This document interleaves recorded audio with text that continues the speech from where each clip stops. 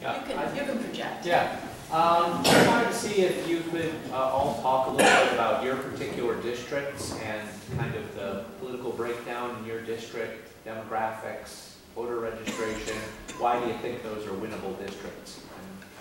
Well, we're only representing 2 districts here. Yeah. The 15th has a slight Democratic edge, although it's considered an R4 district, which means it generally leans Republican.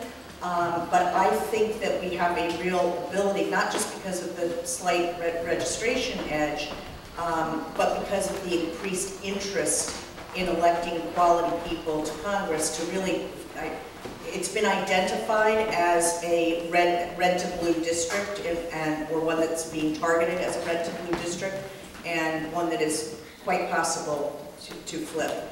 And I think it's a combination of simply having the numbers as well as getting all of those people out to vote. And before we switch to Elizabeth, maybe Greg wants to comment further since he's also... No, I would agree. I mean, one of the things that is going to be important, goes back to the first question, is we have to increase the electorate. And if the Democratic Party continues to run a strategy of going after super voters, that's problematic. And so we need candidates that can go into different rooms and speak to different constituencies, because we have heavily gerrymandered districts. The districts are not indicative of representative government.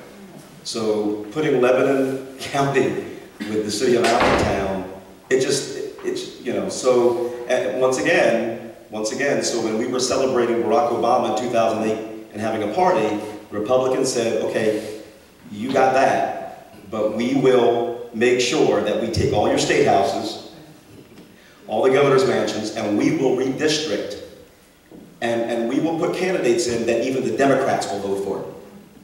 And they've done a brilliant job at it. So it's winnable, but we've got to be able to increase the electorate. And if we do that, then I think we have a more than likely shot at turning it blue, deep blue, not light blue. So in the 7th, you see that is kind of the typical picture when they talk about gerrymandering. I don't know if they call it Donald kicking Goofy and all these things, because there's a part that I think of the district that is actually like a putting green, straight shoot, and on the campaign trail, the saddest thing is that people say, I want to vote for you, but I don't know if you're in my district. And we literally have to pull out the map every single time, because your neighbor could be, and you might just have missed the mark. That's ridiculous. Have you ever had it where you've asked them, well, who's your current congressman, and they don't say, know. I don't know. They don't know. Yes. So we really have an issue in the 7th, and if there's a ruling, it may change shape before the election. So that's kind of, right now we have about a 60,000 voter gap, even though the party, during the presidential election, Hillary won the district. They voted Hillary and then went back down the right side of the aisle, which is unfortunate.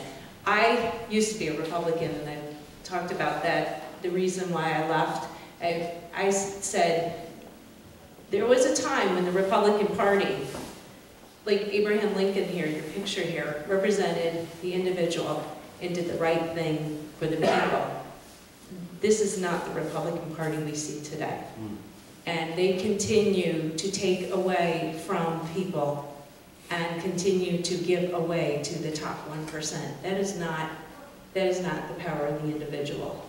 And when I signed up to run for office, I had to think about, where are my values? Who represents my values?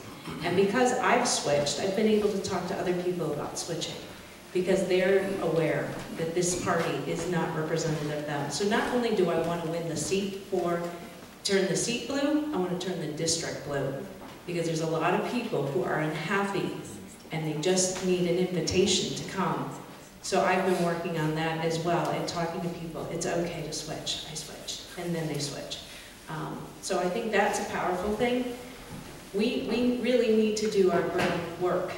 You've got to get in front of people. You cannot just keep saying we're gonna put out ads, we're gonna put out mailers. What made the difference in this last election was the door knocking and the face-to-face that a lot of you did. And we need to really energize that power too, because it's the power of the people. I'd like to append something to that question, to Randy's question. You know, here we are in Berks County. Frank, can you, that's the, What would you like? I want to see the, That's the Berks part of the 7? yeah. I want to see all of them, all the congressional districts. There we go. That's not all of the stuff though. No, it's not all the sections, it's all the Berks.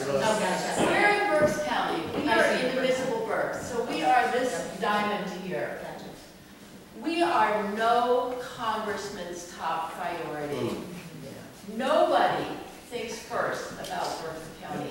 Not even this guy, especially not this guy, who represents 87,000 people, Hispanic majority people who live right here in the city of Reading.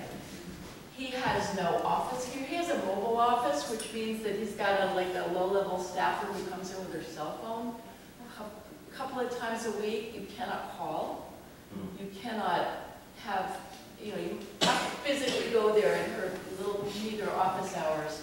So that's a problem that we have here. That's partly why people don't know who their congressman is. That's a question I ask everybody. Who's your congressman? They're like, Tony? And it's partly just because people have been asleep for so long, and it's partly because they don't show their faces here. So, We used to Dent in Freeport. I mean, plus they changed things. oh right, plus they They changed it. But Yes. still, did you see Dent? Did he come? Did he? My mom was a Republican. Oh, What happens if you and I don't show up for work? I mean, right?